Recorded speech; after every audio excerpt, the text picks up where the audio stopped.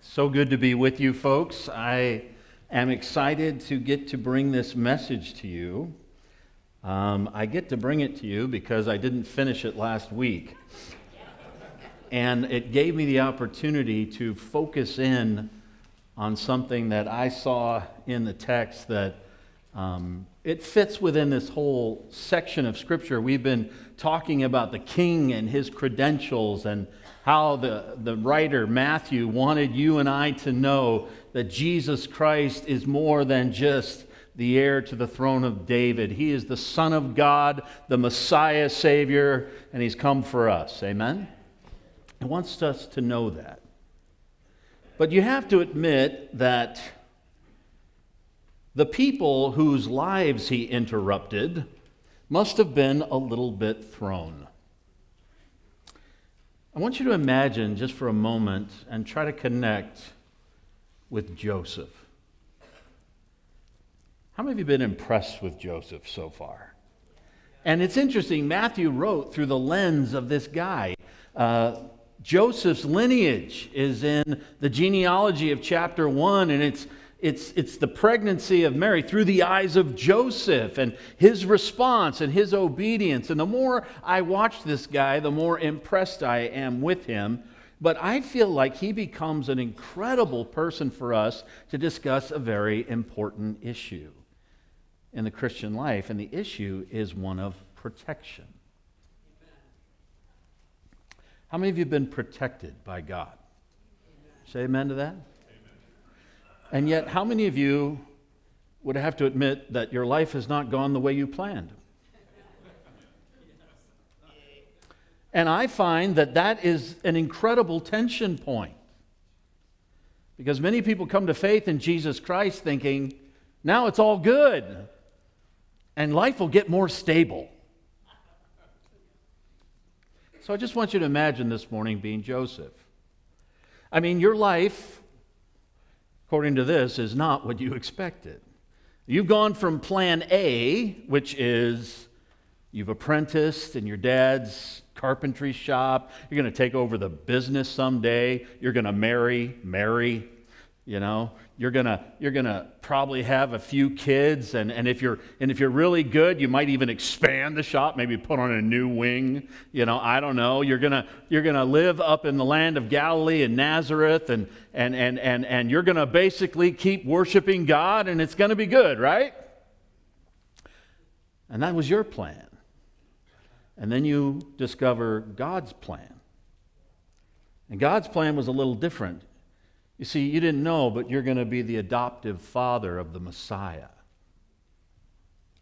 You're not going to stay in Nazareth. You're going to get called out to go to the city of your origin, of your fathers, Bethlehem. You're going to be called there at a time when your wife is going to give birth to a child that is not yours. You're not going to stand outside with the other men while all the relative ladies take care of that. No, you're going to be a midwife. And in a stable, surrounded by all the joys of a stable, you're going to be with her and nervous as a cat as you literally catch the Son of God. That night after the trauma wears off and you've got them both in blankets, and suddenly shepherds start pouring into the stable, trying to get up and touch your newborn baby, you realize my life is weird. Oh, and you don't get to go back to Nazareth. You spend everything you had just to get down to this little town of Bethlehem. And after the weeks go by and you've been cobbling together odd jobs, you've been able to put up enough resources that you get to buy a home, a little 10 by 10 palatial palace in the middle of Bethlehem. And you begin to think, wow, God, I guess He's your Son, and this is the city of David. Maybe I'm not bound for Nazareth. Maybe I have to start a new life here. And you start working on that, and months go by, and you're beginning to get a sense of you're making connections in Bethlehem. It's all coming together, and you think this is where it's going to be. And then one night on your way home, you can't even get in the doorway for all the camels and the Persian soldiers surrounding your house. And when you finally break through, fearful of what you're going to find, the who's who who of Persian royalty are bowing on the ground and kissing the feet of your toddler son. And there's a chest of gold and frankincense and myrrh and more money than you've ever seen in a lifetime. And that night when they all clear out and you've got your arm around your wife and you're looking across the room because you only have one room at a chest, you think, wow, God, maybe your plan, God, is that I'm supposed to stay in Bethlehem, and you have just like lightning jumped my progress forward. I have enough money here. I can buy the business I'm working for. Maybe the whole thing is, God, that the Messiah is going to grow up in the city of David, and this is where he's going to launch his campaign, and my job is to give stability to Mary and the child, and I can see it, and the business is unfolding, but then you fall asleep. Very dangerous to be Joseph and falling asleep.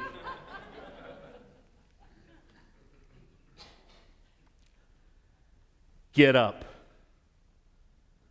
immediately. Take what you have and run and flee. Where? Egypt. Egypt. How long? When I tell you. And so can you imagine finding yourself yet again, maybe you got a donkey, I don't know, on a 100-mile trek to Egypt with no idea of how long you're going to stay.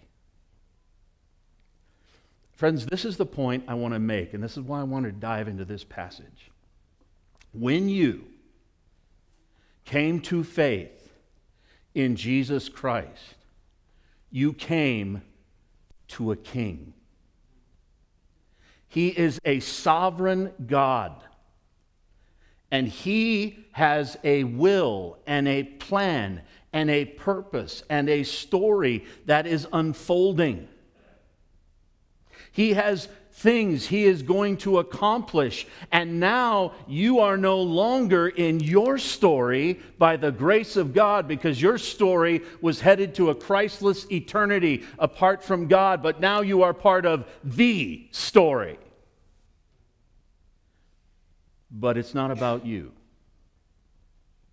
and it's not about your plans, and it's not about your purposes. And God, if you go to Scripture, this is the one thing you will discover. He loves you, and he will protect you.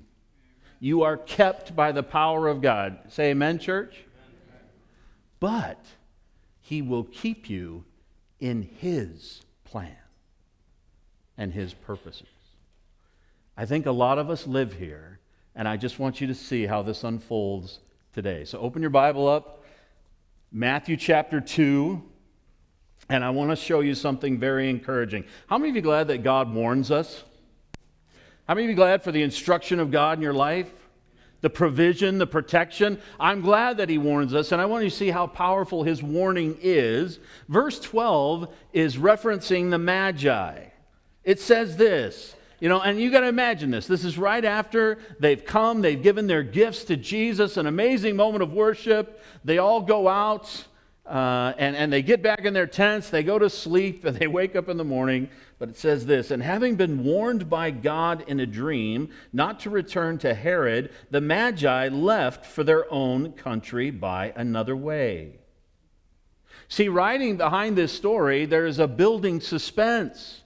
You remember Herod? He's done an incredible Oscar-worthy job of making the Magi feel like he's great with this. Hey, go, and when you find the child, come back, report to me that we can all worship him together.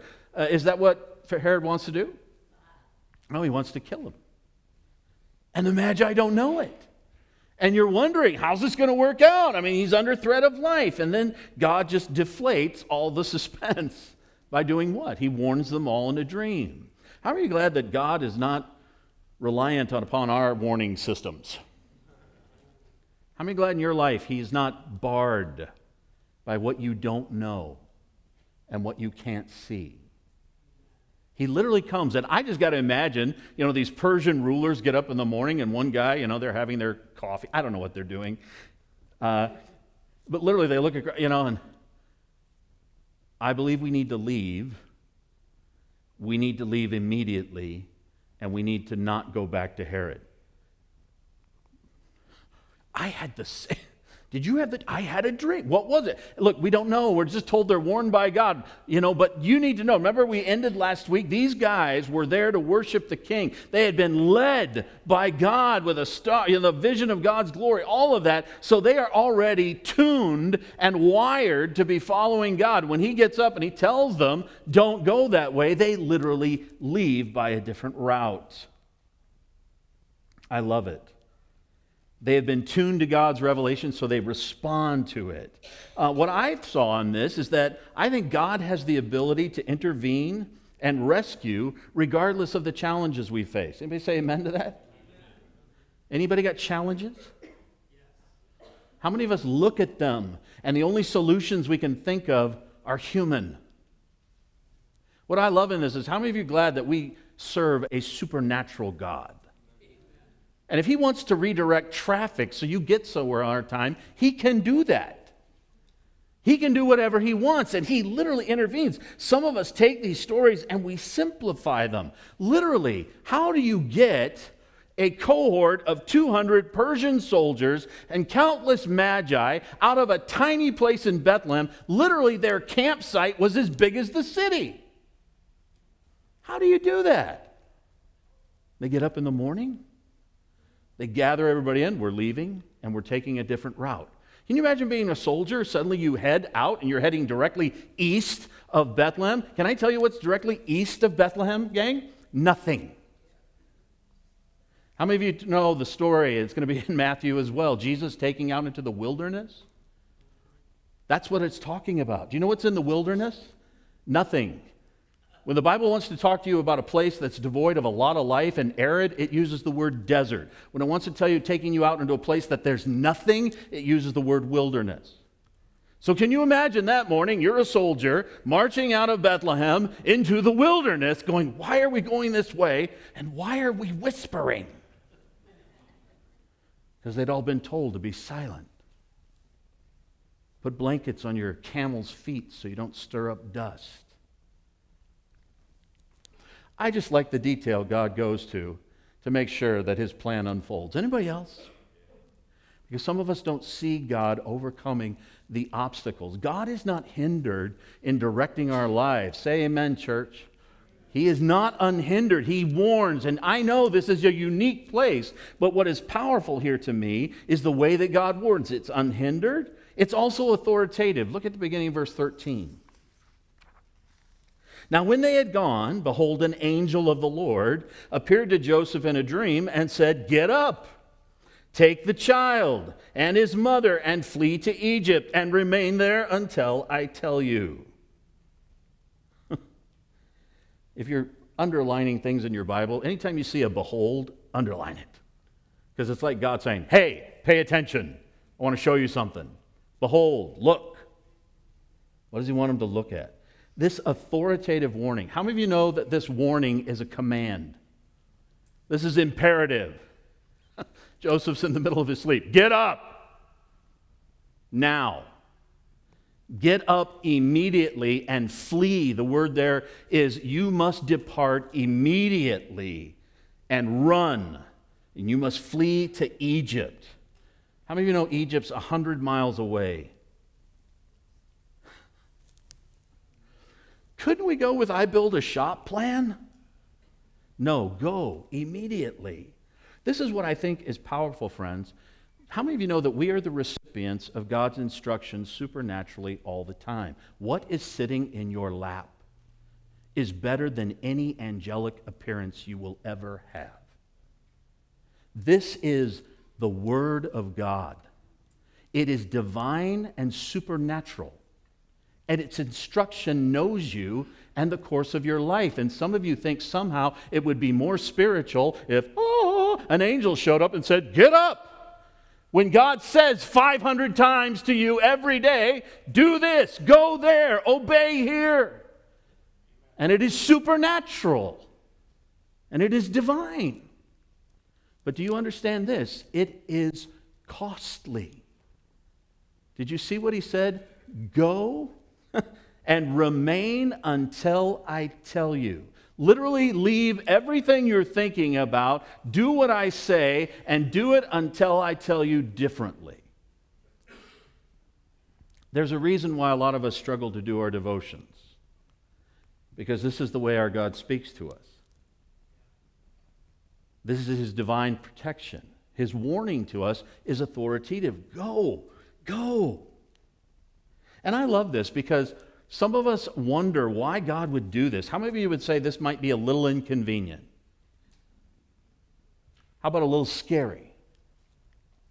Why couldn't have God dealt with this differently? How many of you know He could have took Herod out if He wanted to? How many of you know that the soldiers sent to destroy the child, couldn't have God blinded them if He wanted to? I mean, He's not limited in any way. We just said that. I also think it's pretty profound that though God supernaturally warns Joseph, is there any word that He supernaturally did anything on the journey? I mean, you were met by an angel, now hike 100 miles. How many of you would rather have the Ethiopian eunuch story where Philip just sort of, whoop, and there he is? But that's not what happens. God sends them, and you say, why, God, do you protect in this way? Because God has purposes and plans in everything He does for us, friends. And the reason we move when God tells us to move and we obey when God tells us to obey is because of who our God is. How many of you know that your God is omniscient? He knows everything. He knows exactly what's going to unfold. He planned it. Look at the informed warning of God at the end of verse 13. It says, for Herod is going to search for the child to destroy him. How many of you know that God is not surprised by Herod's plans at all? Herod doesn't even know he's going to do this yet. Herod hasn't got any clue. He hasn't figured out that the Magi have left. God tells you, this is exactly what's going to happen. And for that matter, how many of you know that He knows exactly what's going to happen in your life? Amen. He knows your day before you've had it. He knows your car better than you. He knows your child better than you. He knows what illnesses are coming down the pike. He knows what challenges are on their way. He knows exactly the kind of challenges you're going to run into in the day. And so when He comes to you and says, thus says the Lord, do this, are we being obedient? When He tells us to move, move. Lamentation 3:37 says, who has spoken and it came to pass unless the Lord has commanded it? We serve an omniscient, sovereign God. He knows exactly what's going to happen. Therefore, move. Obey. Why? Because God is also working in His warning. Listen to this. Look at verses 14 through 15. The God who works. So Joseph got up and took the child and his mother while it was still night and left for Egypt. And he remained there until the death of Herod. Listen to this. This was to fulfill what had been spoken by the Lord through the prophet, out of Egypt I called my son. Two things that you've got to understand, church, and I need to understand it too. God works in our obedience. If you want to know about the protective power of God, then the primary way you experience it is obeying His word. God wants us to obey Him. What I love about Joseph is that he just does it. It says, and he got up. Jesus says, get up. God says, he got up. Boy, there would be the greatest epitaph of my life. When God said move, he moved. When God said get up, he got up. That's what He wants of us. I can't stress this enough, friends. The protection of God, listen to me, the protection of God comes through obedience. When we take what He says and we obey it, this is the path forward in our life. What is hard is that God does not give us the end game immediately when He calls us to obey, does He? Ask your wife's forgiveness, men. and stay there until I tell you to move. We chuckle, but oh, that's costly. I mean, after all, guys, you don't know how much damage you've done. You don't know how far down this road of repentance God might want to take you.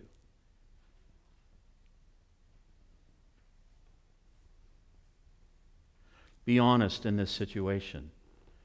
Are you serious? Yeah. Obey me. But what will happen? Obey me. The just shall live by faith. Obey me. Obey me. God does this every day. Everything you're watching in this dramatic moment of Christ is lived out every day in the lives of His kids. If you want to see God work, then you have to be in a posture of obedience, because that is where the protection and the purpose and the promotion and the movement of your life as a believer is supposed to take place. Get up. Apologize to your spouse. Be honest with your children. Give to the church. Stay in that relationship. And do it until I tell you otherwise. 1 Samuel 15:22.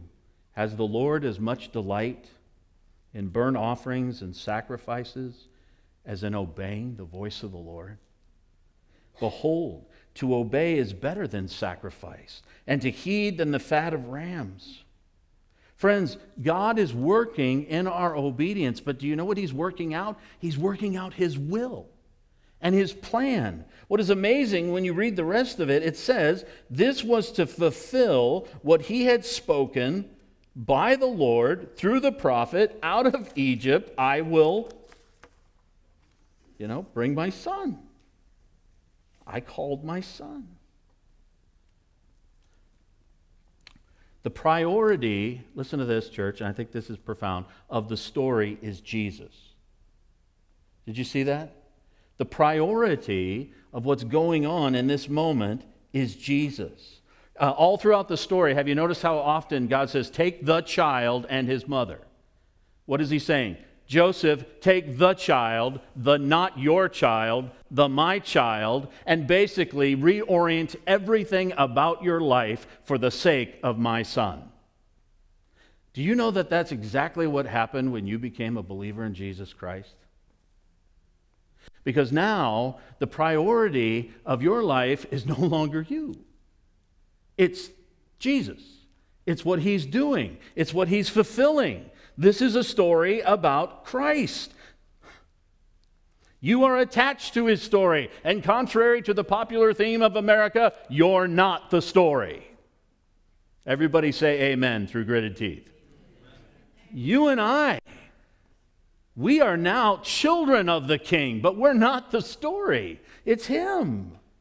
And the priority of this story is God's glory. Literally, the whole thing, the dream, the rise up, the flee, all that Herod's doing. Why? Because God in His word said, out of Egypt I have called my son.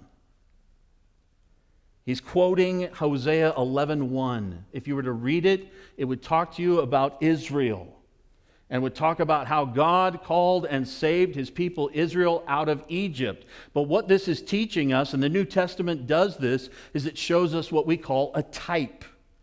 A type. What is a type? It's a non-verbal prediction of Jesus Christ. How many of you know that Joseph was a type? That Daniel was a type? That Moses was a type? How do I know they're types? Just because they look like Jesus? No, because the New Testament tells me that's what they were. Don't go back in the Old Testament and say, oh, I love this story. It's kind of like this, and I'll just create something. No, the New Testament is the commentary of God on the Old Testament. You got to know that. And literally what he's saying in Hosea is that the actual end game of this prophecy was God was going to say, just like I brought my people Israel out of Egypt, I will bring my son out of Egypt. And all of it prefigured what I was going to do in Jesus Christ. Do you guys know that there are 322 direct prophecies of Messiah, and God is not willing to leave any box unchecked because they all contribute to the glory of the God who spoke things into existence before time was, and his end game is the glorification of his Son, because as he exalts Jesus Christ, we are all saved in Christ, and we will all be to the praise of the glory of his grace. Somebody say amen to that. Amen. So what box is God checking about his Son in your issue today? Because it's a long way to Egypt. The illness, what's the point? Why? Why my kid? Why that, God? Why this hard? Why this long? Why this loss? Why this journey? Why this unexpected? Because you are now part of the story of the glorification of God in his Son, Jesus Christ, and you are now part of the glory that God is getting.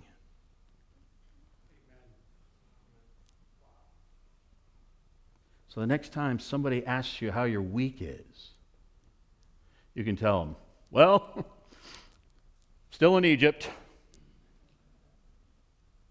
but God's checking a box. Amen? God's doing a work. You may be sitting here today asking, why am I in this spot as a believer? I love God. I'm trying to do my best. Why this spot? Because God has attached you to his story of glory. And I will tell you this, church, by faith, because some days it's hard to feel it, nothing is wasted. Nothing is wasted. Well, if you can see all that, God's warning, unfolding here, then you can also see that another part of our life is that in the midst of all that God is doing, how many of you are aware that we have some opposition? We have an enemy, a spiritual enemy. And in this case, we have a very physical enemy, and his name is Herod. And you can see how he responds to God's intervention in verse 16. Then when Herod saw that he had been tricked by the Magi, he became enraged and sent and slew all the male children who were in Bethlehem and all of its vicinity, from 2 years old and under, according to the time which he had determined from the Magi. Every once in a while you'll be reading in Scripture and you will suddenly realize that it's not a human book, because they don't put stories like this in books of fiction. They don't tell the story of how innocent lives were slaughtered. And there's always perspective that you can think of. Some of us think of how horrific this moment would be. Probably in a city the size of Bethlehem and the surrounding area, you might be talking about 20, maybe 20 babies. Matthew is the only one who records this moment. And it is horrific, and it's awful. Many people think it doesn't get recorded in other places because Herod was just this terrible. And in these ending years of his life, a lot of horrible things happen. But this horrific act of evil that is committed by Herod out of anger, it's hard for us to respond. How many of you know when you read Scripture, it's hard when you bump into a place and you go, how can this be part of God's unfolding story? Until I ask you the question, has anything hard or horrible happened to you? Has God failed? Is he done? Has he bottled up every tear? Will he hold all things accountable? Is he working all things? Yes, all of that's true, but you still find these moments that are horrible. I will take you to another place in Scripture. We won't go there, but if you went all the way back into the book of Exodus, you would see this is not the first time that Satan tried to destroy the promises of God and the redemptive plan of God. Can I just tell you something about your enemy? Many of us think of Satan and you think like he hates the good people and he loves the bad people. You know, the high fivers, Satan, you and I, we're doing evil together. Woo! Take the worst person you've ever known and understand that Satan hates them with a hatred that cannot be quenched. He hates them. The most evil thing that you can think of in a person, Satan hates them more. You know why? Because they were created in the image of God. They were created to reflect God's glory. This is Satan's plan for us. He wants us dead. He wants us destroyed. He wants us far from God as we can be. He has one plan. It is the destruction of God's creation and the destruction of those who would worship Him. He has always sought, and every once in a while, Scripture peels back the veil and you see our enemy for how awful he is. But certainly it was Satan working in the heart of Herod that said, this is a good plan, just go kill everybody and slaughter them. But if you go back into Exodus, how many of you know that Satan's probably read this book a little more than you? How many of you know that he was probably aware of the promises of God to Jacob, Abraham, that your people will leave this land and sojourn in another one for 400 years?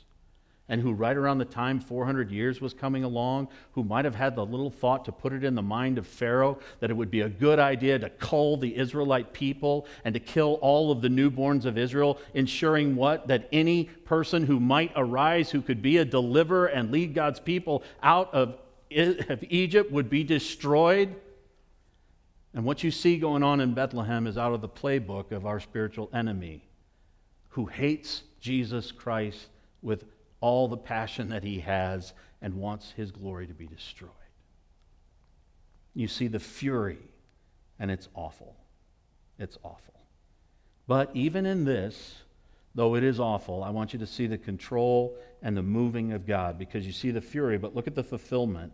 It says, then what had been spoken through Jeremiah the prophet was fulfilled. A voice was heard in Ramah, weeping and great mourning, Rachel weeping for her children, and she refused to be comforted because they were no more.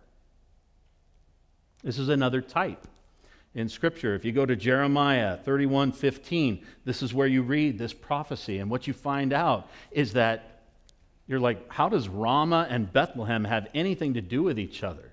Ramah's north of the city, 5 miles. It's not over by Bethlehem. And people go, how are these put together? Well, it's talking about Rachel responding when her people Israel were taken away into captivity and removed from the land of promise, and they were taken away, and she figuratively wept.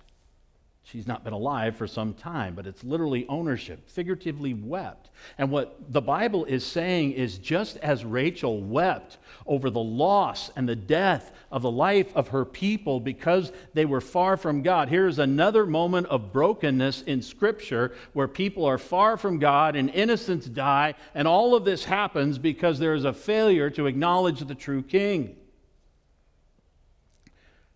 What Matthew doesn't include is what happens in the rest of Jeremiah 31. How many of you have ever heard of the New Covenant? Jeremiah 31 ends not with weeping, but it ends with the promise of God that one was going to come. And because he comes, a new covenant would be made with the people of God, and that covenant would be based upon the fact that no longer would they be under this law that they could never fulfill, but God would write his law in their hearts, and he would forgive their sins, and all the distance between them and God would be removed. How many of you glad for the salvation of Jesus Christ? Anybody? How many of you glad that there is something that overcomes all of the broken and horrible of this world? And its answer is Christ. And so yet again, we have this enemy who rages, but even in his fury, all he can do, though we don't belittle it at all, is check the boxes of a sovereign God who is working in and through all things to glorify himself. Some of you are like, we're going to do another week. He's not going to end. I am ending. So I want you to see a couple lessons here that I think are important for us to learn. Look at verse 19 through 23. It says this, but when Herod died, behold, an angel of the Lord appeared in a dream to Joseph in Egypt and said, get up. There he is again. Get up, take the child and his mother and go to the land of Israel, for those who sought the child's life are dead. So Joseph got up and took the child and his mother and came into the land of Israel. But when he heard that Archelaus, I'm not going to even pronounce that right, anyway, Herod's kid, was reigning over Judah in the place of his father Herod, he was afraid to go there. Then, being warned by God in a dream, he left for the regions of Galilee and came and lived in the city called Nazareth. This was to fulfill what was spoken through the prophets, he shall be called a Nazarene.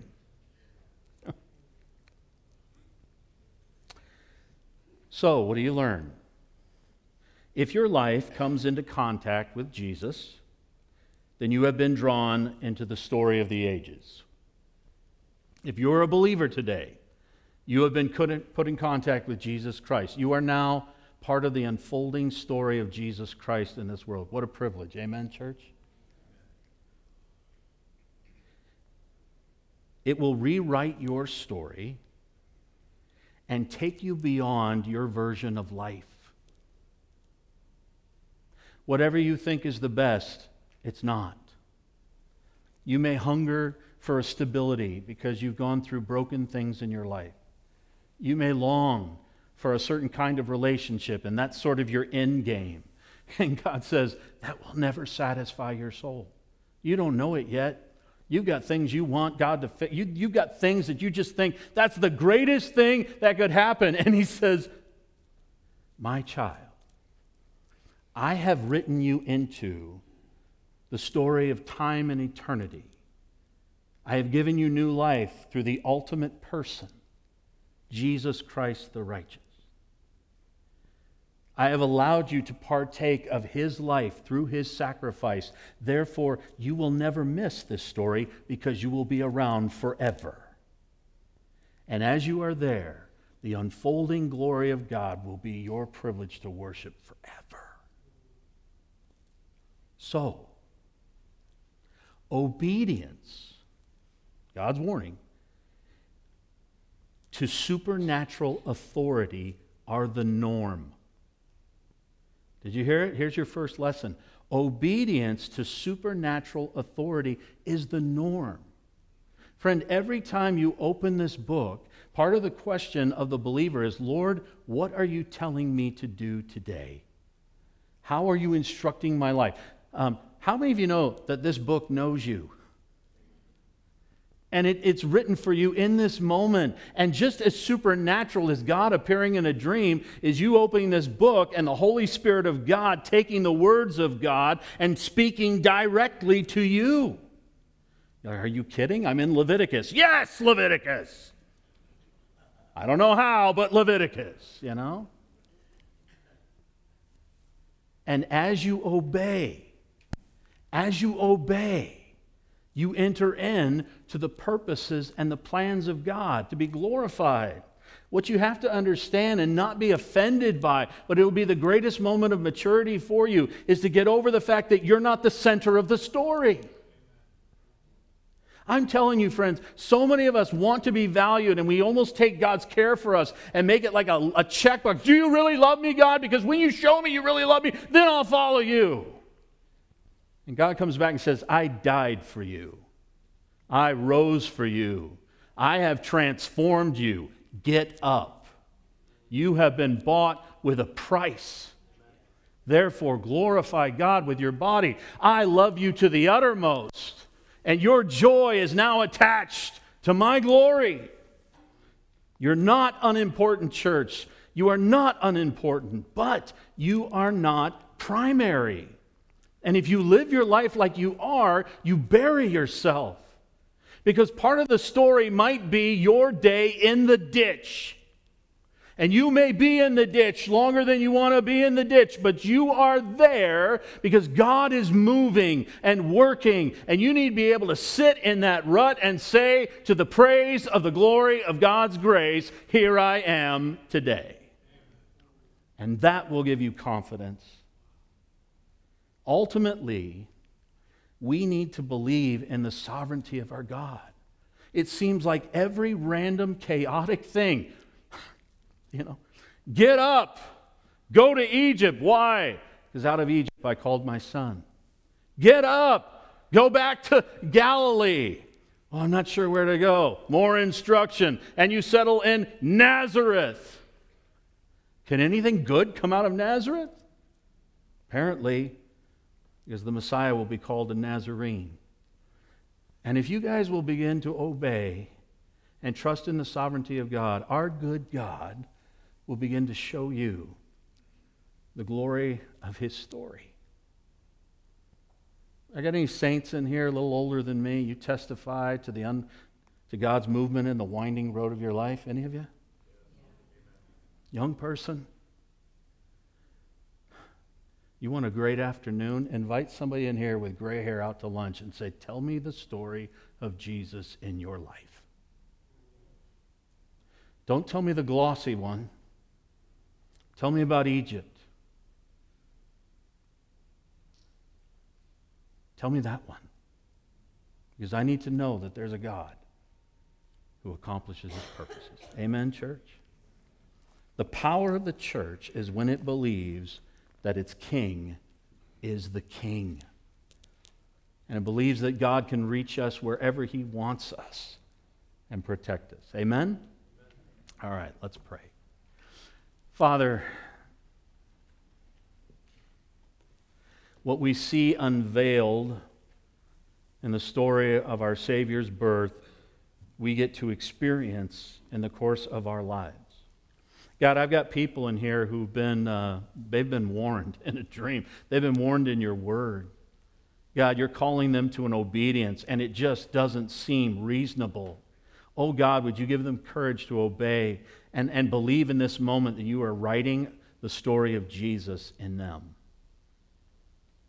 May we all today realize, God, that obedience takes us into the place where you're in control. You're leading the ship, God. We want to follow you, but we're nervous. So God, take the word today and remind us that you are moving and you're accomplishing your purposes. And you're doing them in the undones and the pauses and the start-stops of our life. But God, we praise you. We praise you for salvation. We praise you for making us part of the story of Jesus Christ. God, we have no business being part of this story, but for the grace of God. So Lord, today, be with your people. May we live obedient to the story of our Savior in this world, that others may come to know Jesus Christ as Lord. All God's people said, amen.